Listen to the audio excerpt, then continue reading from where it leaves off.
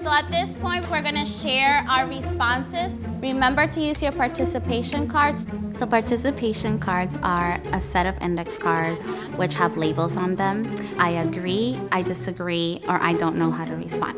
We use them to assess students' understanding, but we also use them to give students voice. So I first pose a question. What was the summary of this excerpt? The summary of these 2 pages is that Mrs. Wise is setting Jasmine up to fail. Scholars will listen to the responses and then they will use their participation cards. I respectfully disagree with you. What can the reader infer about Miss Wise based on paragraph 2?